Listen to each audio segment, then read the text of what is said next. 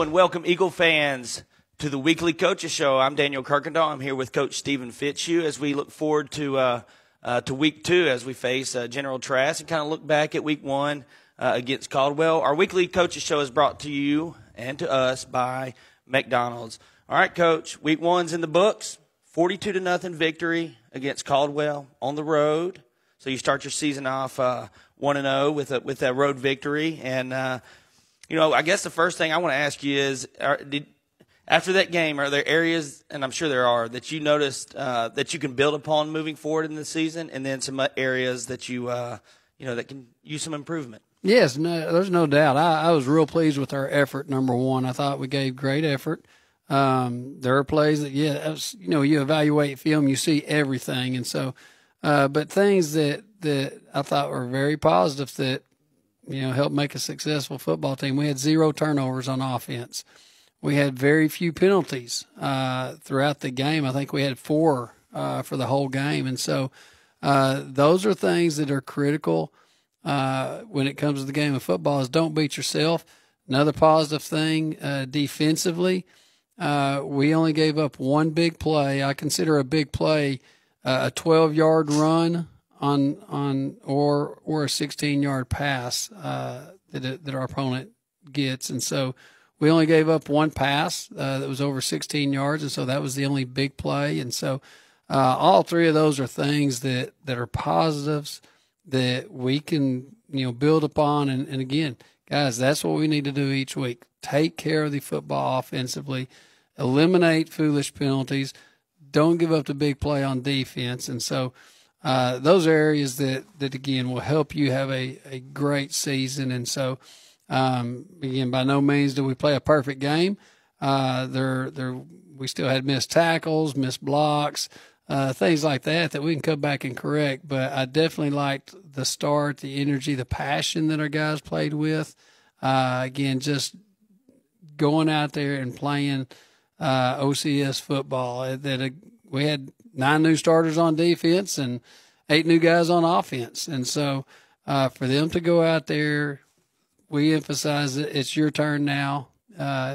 Your turn to carry the torch. Your turn to be wearing the gold on Friday night. And I was very happy with the way the guys went out and responded to their opportunity. And again, that's something that we can build on because Caldwell had a big offensive and defensive line. I mean, they outmatched us a lot size-wise. And so, again, I think that's a good confidence booster for our guys to know that, okay, we've played a big offensive, defensive line. And so, again, those are all things that we can build on going forward. Yeah, this is this team was fun to watch. I mean, I've watched him in the scrimmage, watched him at practice, watched him at the jam, and then had a chance to watch him in week 1. And this is a team that's easy to cheer for. They're fun to watch. And when you look at the roster, we're not really a young team. You mentioned all the new starters, but we're not really a young team. There are some seniors who have really kind of stepped into the role, like you mentioned, to kind of carry that torch. And I do want to address that because last week you talked about, Caldwell. We talked about, their approach to the game would be to run the football. But instead, it looked like that's what we did. We ran the football, starting off with Macon Leonard as a senior. I thought Macon had a great game, 17 carries, 98 yards, and 1 touchdown. Luke also had 2 rushing touchdowns, and Jude Turner had a touchdown. But early in the game, Macon seemed to set the tone. He ran well, and it kind of opened up the rest of the offense.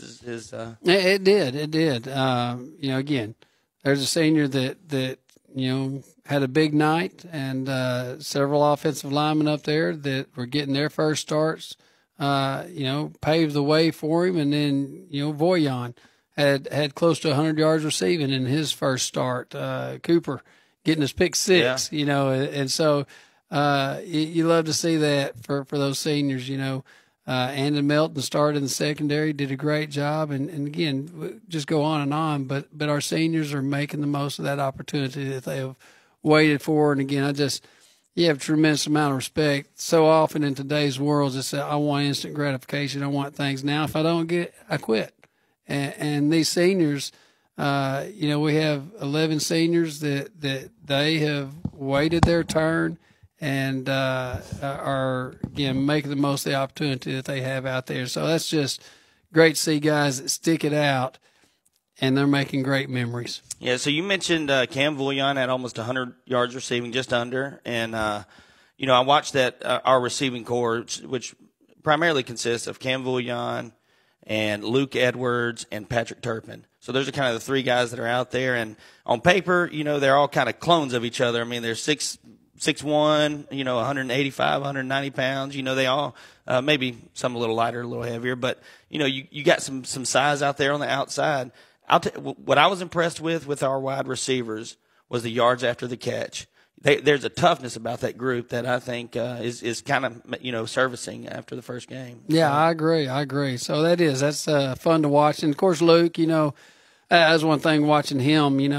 He's completely different right now than he was last year at this time. Last year he stepped in nervous, jittery, and he's stepping in. He's a leader now, and I thought he kept great command of the offense and just the poise and competitive fire that he had. Again, just totally different what a year does for a person. And like I say, he stepped out there and, ran well, threw well. And again, he battled that foot injury for a long time, but I think he showed that there are no, hindrances from that at all. So just excited about, again, the way that group went out and executed that first ball game. So Luke was 14 of 25 for 204 yards and had the touchdown to Cam Vullion. I thought he did a great job of commanding the offense. Like you said, one more thing about offense that I noticed, and you alluded to it, is the way the offensive line played. So Stacy is kind of in the center. Micah Mosier is on his right side. Is that right? Yes. Yes, right side. And then on the left, and Bo Gregory's at tackle on the right side. Yeah. And then on the left side, you have John Turner, who got a new number this week, and he switched to the jersey, so it looks like he's going to be a staple on the offensive. He is. We're going to keep John there. I mean, he is a natural at guard, and again, just team attitude that I'm willing to do whatever the team needs me to do, and when he filled in there in the jamboree and stuff, just watching film, it was like, wow, he is a natural. And so, John's a staple there and out that left guard. And, of course, Jackson Mann at left tackle. Yeah, is Cooper playing tackle some? We're going to keep him as tight end right now. Okay. Yeah. Well, that's good. So one thing I noticed about this group was in the first half they did a good job of opening the holes up. But in the second half, to finish the game, just to close it out, I think Luke's second touchdown run, 5 or 6 yards out, and he just went in untouched. I mean, it just opened up. So big kudos to our offensive line, the way that they've played this week, and they're stepping into their role. On the other side of the ball, man, we don't do an official player of the game, but I think last week I may have, if it was up to me, I may have gone with Cooper Russell. Cooper had 7 tackles, 1 sack, 1 tackle for loss, 1 fumble recovery, and 1 interception for a 34-yard return for a touchdown. A senior. Man, he is holding down that middle linebacker position. He is. He's a great leader to have right there in the middle. And, again, just a guy that has waited his turn and been patient and has worked hard and done everything that you want a kid to do. And so, again, to see him go out and have that kind of success in the first ball game, that's just really exciting. Yeah, so, Caldwell was going to try to run the ball at the middle. And, first 2 drives, it seemed like Cooper got maybe 5 of his tackles in those first 2 drives because he just really kind of slammed the door on their game plan. Because really on the first play of the game, they blocked things well, and they had a huge hole, and Cooper shot through the crease right there in the middle and dove to make a great tackle that prevented a huge play from happening. Yeah, and it really allowed your defense to really swarm the ball. That's another thing I noticed about this team. That's looking at this game, it was a full team effort, top to bottom, and the way the linebackers and the defensive line swarmed to the ball, along with the defensive backfield. And I want to talk about them in just a minute. Your defensive backfield, you mentioned Andon Melton, but you have Eli Red and Aiden Eldridge. Again, seniors. This is probably, I would say, senior heavy as far as a group, and you get to work with the defensive backs all the time. But one interesting thing about these guys is, one, I think they're a matchup problem for other teams. 2, they're dedicated. They're on defense. Like, these guys are – how long has it been since you've had your defensive backfield and your wide receivers that don't do the same thing? It has been – I don't know if I can remember a time, to be honest with you. And so that has been a unique situation that And then at our other corner, Barrett Freeland came in the season as a starter there, and he's been out, the last few weeks, and Connor Robinson and Tristan Raymond have been alternating that spot. But there again, all of the DBs, none of them are starting on offense, and so it allows us a lot of keeping them fresh. It makes a difference. And then Cam Voyon's that extra DB that we bring in at times. But yeah, it's really made a big difference. Like I say, you keep them fresh, and so that's a great situation to have. Yeah, and so when Eli Red, he had a big hit in the scrimmage game. I mean, he's a physical player, and Andon's a physical player on the outside, and Aiden is probably the most experienced player on defense. That you Without have. Without a doubt. Yep. So it's good to have those guys, and like you said, if you got to rotate, a fourth, it's good because Tristan Raymond's a freshman, so you feel good putting him out there with, especially with the seniors around him that can help direct him a little bit. You've got one-way starters in the defensive backfield and at wide receiver. Again, that's just unusual. I don't know if I've seen that since I've been here. You actually don't have it. It seems like there's not as many two-way starters as there has been in the past. One of those guys is John Turner that we talked about. And what I want to ask about John, you mentioned how he just slid right into that guard position. He's natural at it. But how much has his experience as a running back helped him to be able to play that position? Well, definitely. I mean, he has seen what the different view, and so again, he understands what those combo blocks and the angles and everything like that. So I think that's definitely helped him out, having that experience. Yeah, and it's just like you mentioned, though, just the team mentality of him to say, hey, whatever it takes, and I'll do whatever I can to help this team win. The other one's Stacy Shaw. Okay, so Stacy, I think last year he played both ways a little bit, but his conditioning became an issue at times. But I saw him out there on the field an awful lot on last Friday He's night. in better shape this year than he was last year. Yeah. But he did a great job at nose, great job at center. So, and he's, like I say, he's in better shape this year than he was last year. And just a force to deal with on both sides of the ball. Yeah, so those are really the unless I'm missing somebody, but I think Cooper at tight end, but your two-way starters, that's about all I can think of, and so that's kind of nice. It also gives you a chance to coach up those guys in the series when they're when we're on offense or we're on defense. All right, special teams. Turpin got out there and did the punt returns the other night. I thought he did a good job. I think he had one really nice punt return. How's that going? It's great. I mean, just the courage of I'm going to field the football, and he fielded I think 3 punts, and it totaled up for 30 to 40 yards. But he does a great job of. There's a calm, level-headed guy back there that's going to focus on the ball and keep his attention, not be distracted by things, and again. That's valuable. I mean, there's so many teams that a kid gets scared and they're going to let the ball hit the ground, and then it may roll another 10 yards. And so when you can gain 30 to 40 yards, as we did the other night on returns, it just helps your field position. And so he did a great job with that. Yeah, and Gavin, of course, did a great job with his kickoffs. I think he only had one punt. It was a 30-yard punt, but it was with a short field, if I remember right. But right before halftime, okay, we put Caldwell. Caldwell was in a punting situation. Mm-hmm. Okay, so they punt the ball, it's deep, and then there's a penalty on the play. And they scoot back, and they're punting from their own end zone. All right, Coach, were you trying to set up a free kick there? We were, and that was we were go for the block, but if we don't get the block, try to get that fair catch. And that was one, just kind of got lost in the lights, misjudged that one.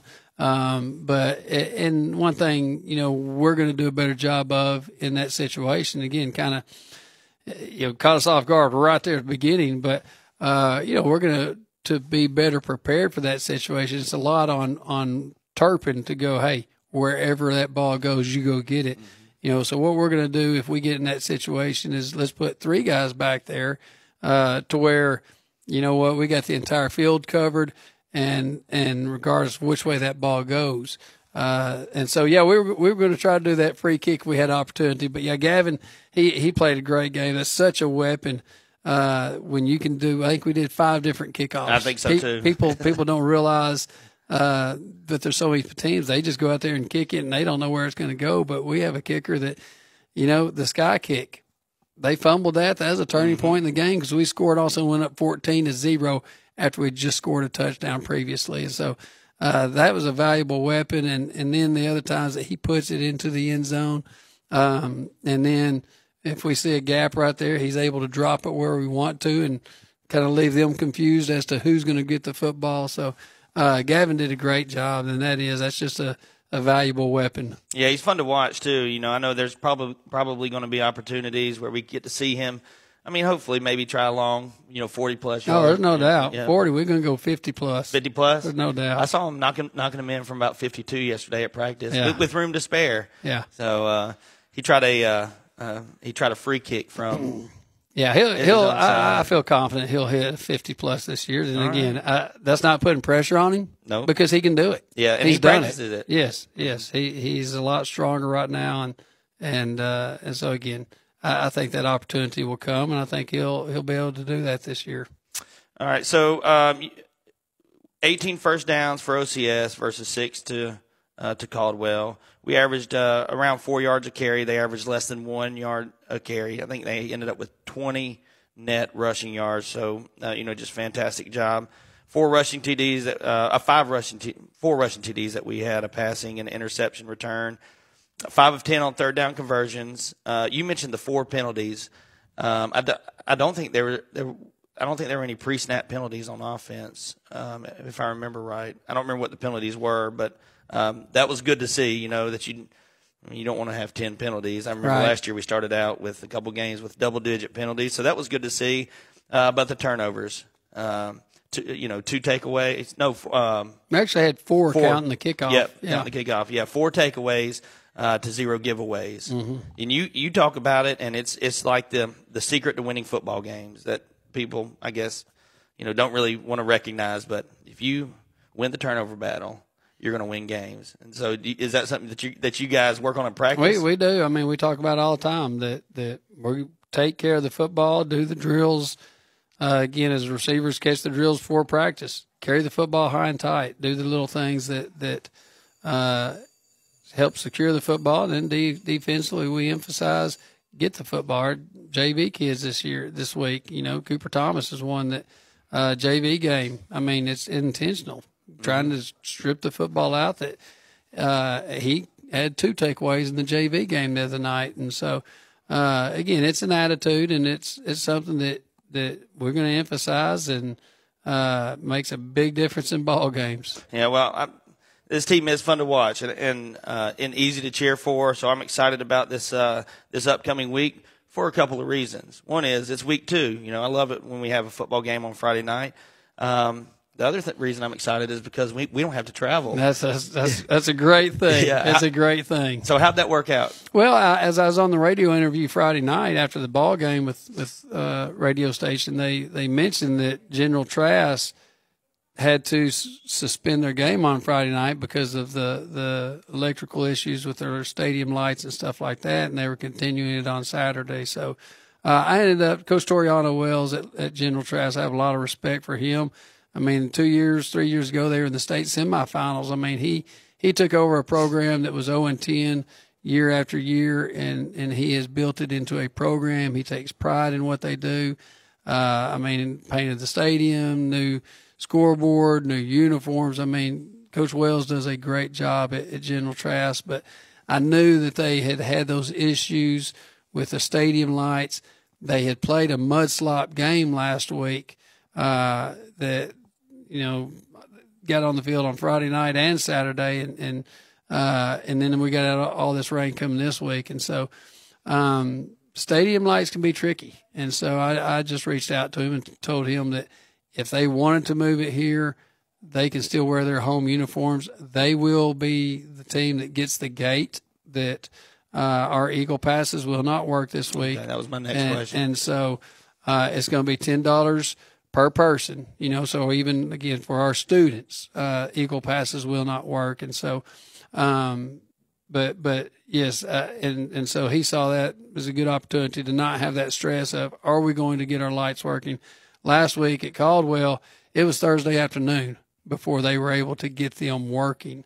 And so that just adds a lot of stress. And so, again, knowing that the field they're at General Trass, it was wet, or the electrical truck's going to be able to get in and do the things that they need to do and stuff like that. So it just took that pressure off. And, again, they can wear the home uniforms. They can keep the gate and stuff like that. It is a win-win for both of us. Okay, so yeah, I was going to ask about the Eagle Passes, because I was thinking the same thing. You know, they'll be the kind of they won't be the host, but they'll be the home team, and so Eagle Passes will not work. But I guess the parking passes still will. Parking passes and stadium chairback seats those are still honored. Okay. All right.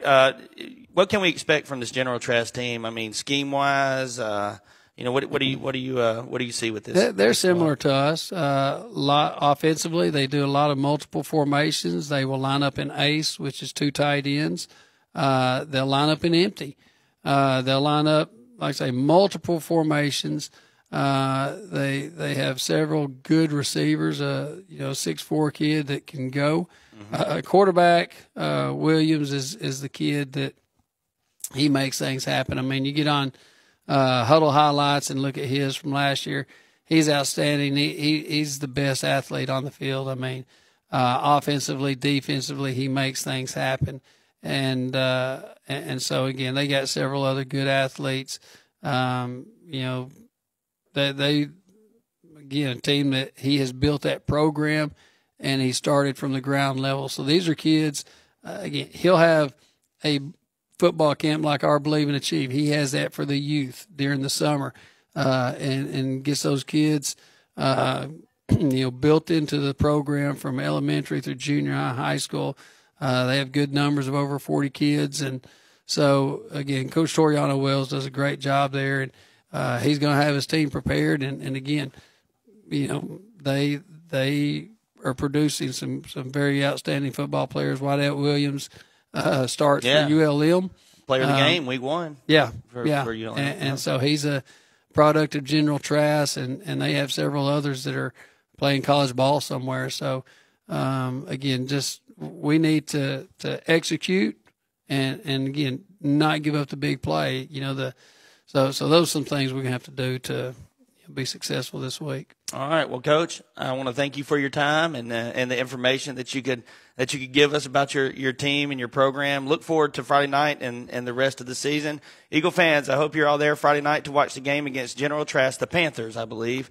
The General Trass Panthers, 7:00, Eagle Stadium, Fitzhugh Field, where we will be the guests on our own turf, and Eagle passes will not work, but your chairbacks and your parking passes will. They will. And we're going to introduce our 3rd through 6th grade football teams at halftime. And I'm going to give you a little sneak peek. Okay. That's what we're doing this week. We'll introduce them at halftime.